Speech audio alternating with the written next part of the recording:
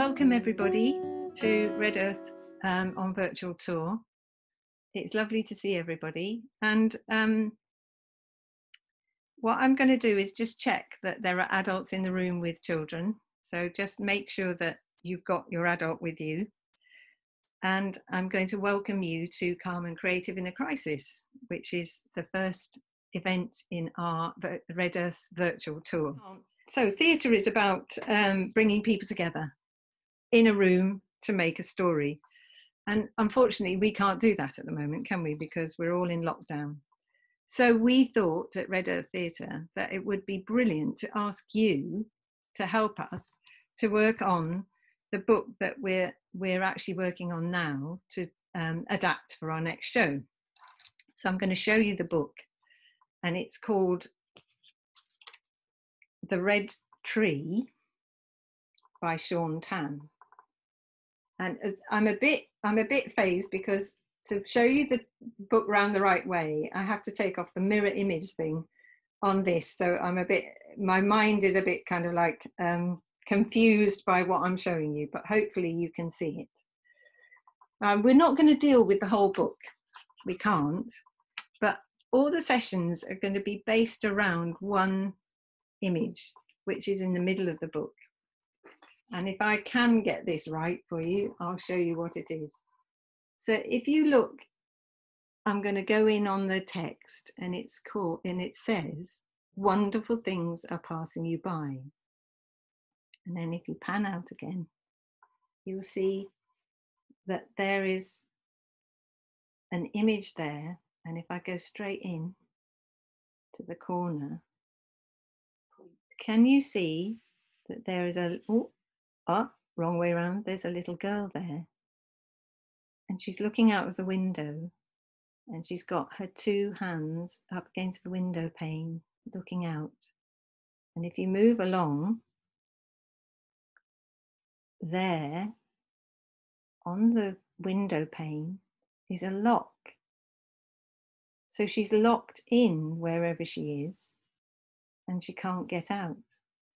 But if you draw back the photo or the painting on the book, it's a beautiful image, and there are lovely, wonderful things above her head, beautiful colours, beautiful things passing her by. And we thought, while we're in lockdown, what are the wonderful things that are passing us by? What are the wonderful things that you think are passing you by while you're stuck where you are? But we also thought maybe there are wonderful things happening where you are anyway, even if you are in lockdown.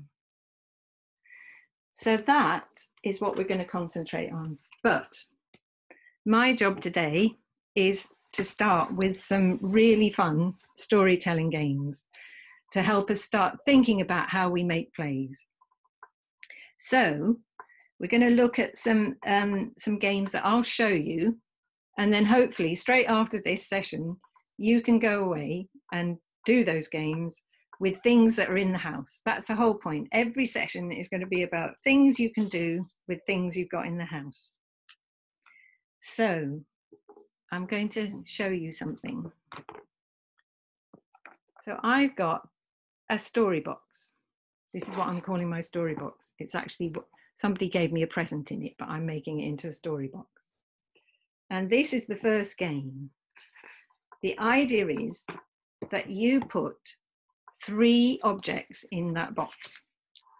They can be any objects that you find in the house that fit into the box. If you haven't got a box, by the way, you can use a bag. So it's story box or story bag. So you put 3 objects in the box and you close it up. And then you go to somebody else in the house and you say, "Tell me a story." And the idea is that they look in the box and they pick out the objects, and they have to tell you a story from them. Now, there are 3 simple rules. They have to use all the objects, 1, 2, 3, in the story.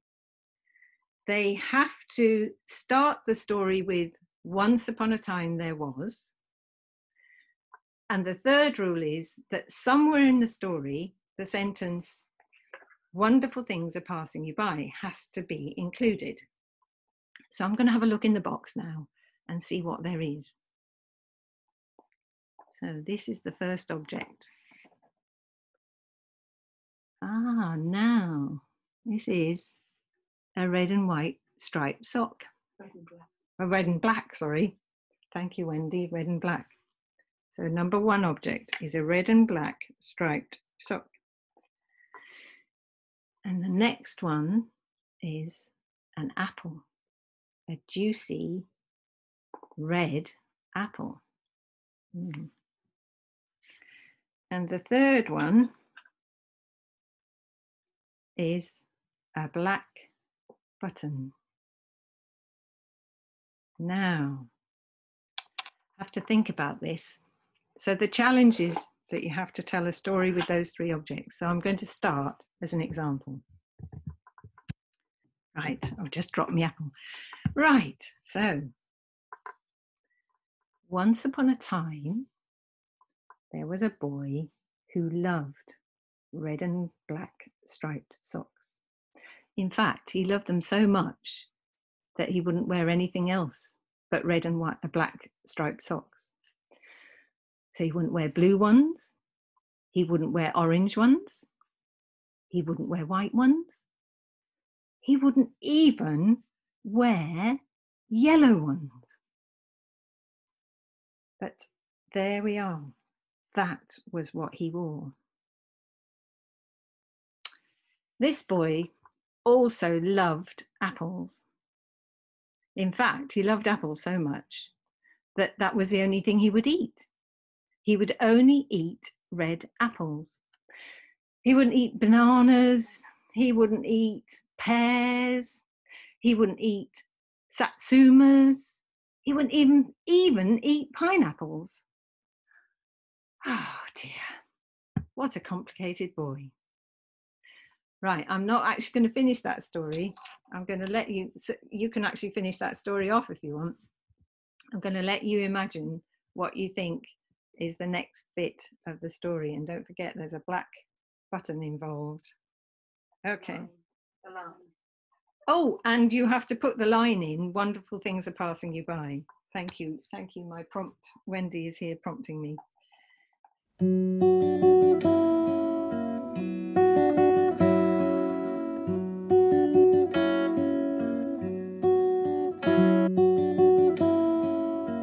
So that's one of the games.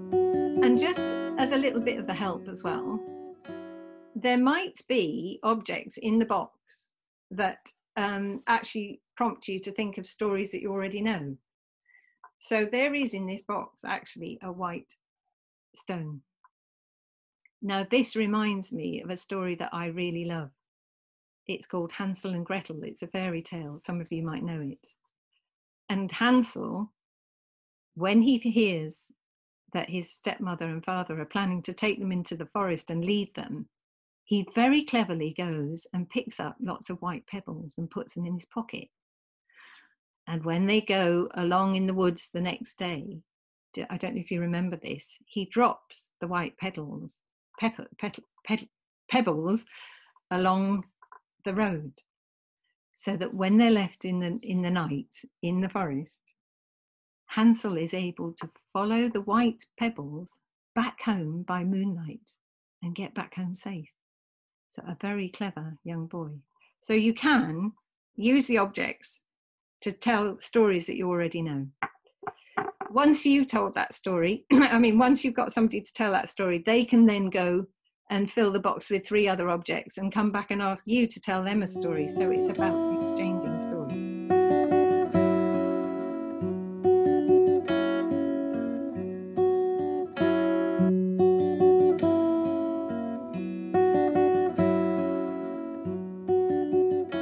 The final game is what I call the magic box game. So this one, you go and you find one object, one single object, and put it in the box. And the object then has to be the magic object in the story.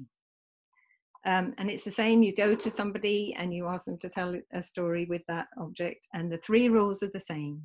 So you have to use the one object, it has to be in the story. The second rule is that you have to start with, once upon a time there was a magic, whatever the object is. And the third rule is that in it you have to have the phrase, wonderful things are passing you by.